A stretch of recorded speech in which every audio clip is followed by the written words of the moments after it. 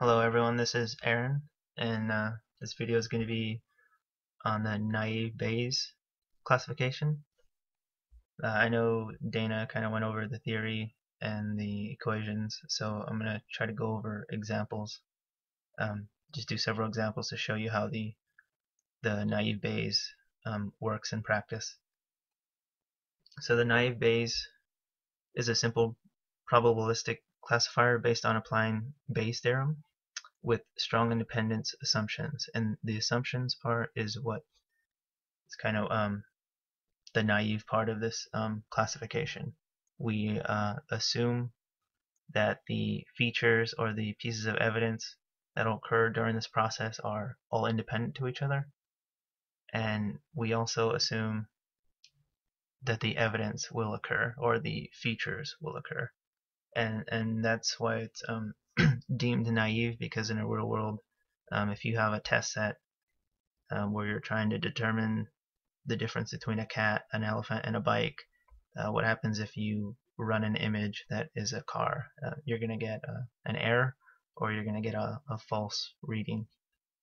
So that's why we make these assumptions, but it makes the classification kind of naive, but it still works pretty good the same. So here's the Bayes rule in its simplest form. Probability of H given E is equal to the probability of E given H occurring times the probability of H, all divided by the probability of E. The basic idea of Bayes' rules is that the outcome of a hypothesis of an event H can be predicted based on some evidences that we observe. So the priori probability of H is the probability of an event before the evidence is observed, which is this term right here, called the priori term. The posterior probability of H is what we're essentially trying to calculate using the Bayes theory, is the probability of an event after the evidence is observed, which is this term right here. So here's what we're trying to find out, whether the probability of an event happening, given that we see the evidence happening first. This term right here is your likelihood term, assuming that a feature happens given a certain class. This is your priori term, the probability that you can assume before you even see evidence of it. And this term down here, the denominator, that's also referred to as the evidence term. You have to see features, evidence of features, before you could figure out what it is. So looking at a basic example, we want to predict the probability of it raining using some evidences such as a dark cloud. So you look out into the sky and you see a dark cloud, and you're wondering if it's going to rain or not. So H is the event of raining, and E is the evidence, which is the dark cloud. So what's the probability of it raining given that you see a dark cloud? Well, to find that out, you have to determine first the probability of a dark cloud given that it's going to rain times the probability of it raining, all divided by the probability of a dark cloud. So the probability of a dark cloud, given that it's raining, is the probability that there is a dark cloud when it rains. Of course, a dark cloud could occur in many other events, such as an overcast day or a forest fire, but we only consider dark cloud in the context of an event raining. So that's why this term right here, I referred to it as the likelihood term, for that exact reason, that just because you see a dark cloud in the sky doesn't mean that it's going to rain. It could just be an overcast day, or like this sentence said, that there could be a forest fire which created a dark cloud. So the next term, this probability of raining, your priori term, is the probability of it raining. This probability can be obtained from statistical records. So you could get this the value using statistical data. Same thing with the dark cloud. It's the probability of the evidence of the dark cloud occurring. So now to show an example of the naive Bayes classifier, we have a simple example here illustrated of two classes, a red class and a green class. The nice thing about this example is that the classes are clustered very nicely together. There's no mixing of the colors. It's pretty much everything. You could draw almost a line right here. Everything to the right of it is green. Anything to the left is pretty much red. You could also see that there's twice as many green as there are red. So without running a test subject through this classifier, you could assume that it's probable that any term you want to test through this is probably going to be green, just because there's twice as many green. And like I said, if you draw a line here, the area to the right is twice as big as the area to the left, which represents the red class. So just with this given information, we could find out the priori terms for both classes, and that's simple. We don't have to use any normal distribution function or any other type of function. Just by eyeballing it or observing, you could figure out the priori term for the green class by the number of green divided by the total number of objects, and same for the red priori term, total number of red dots by the total number divided by the total number of dots.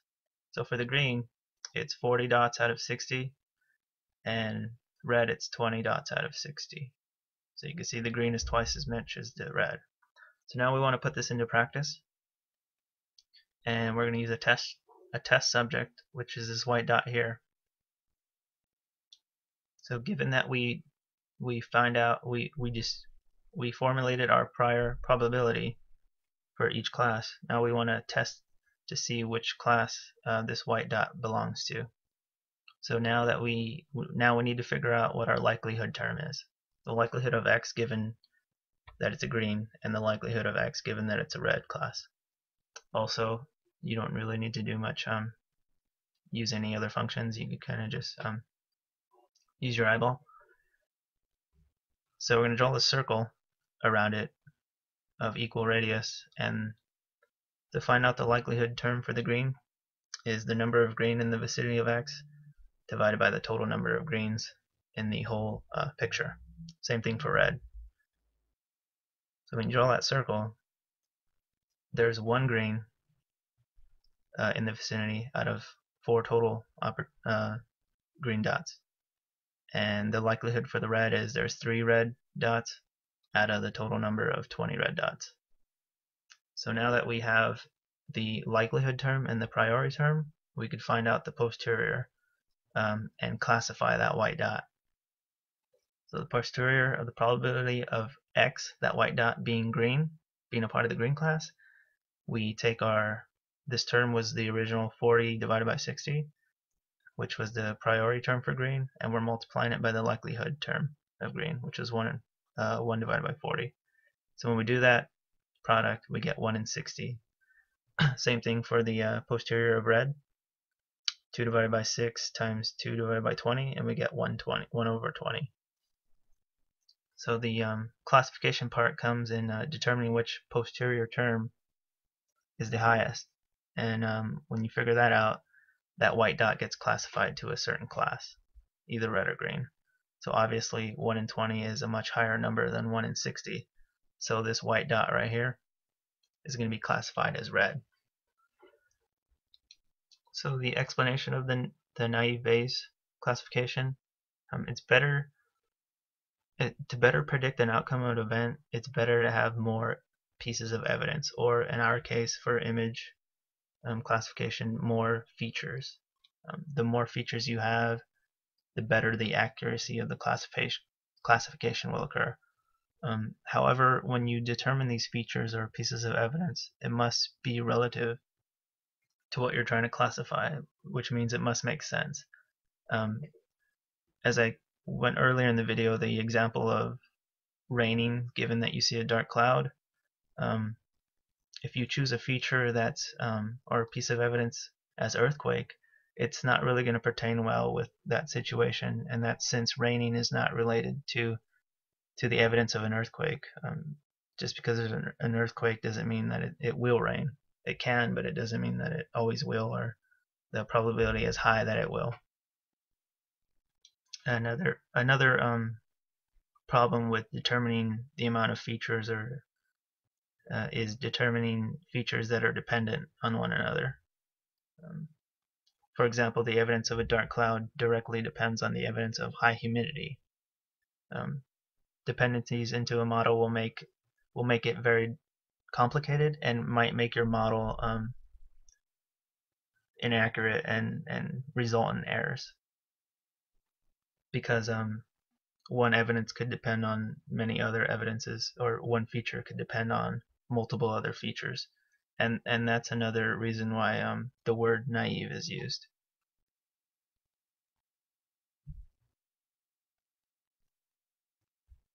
So here's the Bayes rule, which pertains more to our case of using multiple features, multiple evidences.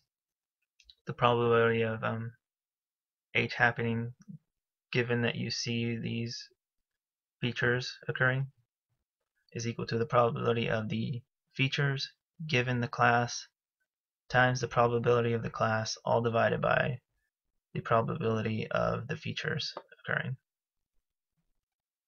And with the assumption of the independence, the naive part, we could break this numerator up into independent terms.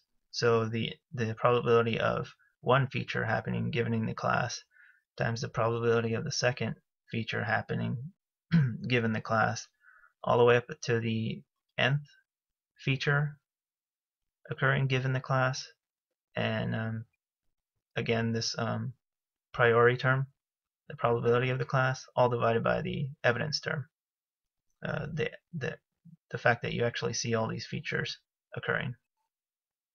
So here's another example based off of our first example of probability of it raining given a dark cloud. Well, this time we added, now there's instead of one feature, there's three features. There's the dark cloud feature, wind speed, and humidity feature. So using the example, the equation here, these are all independent events.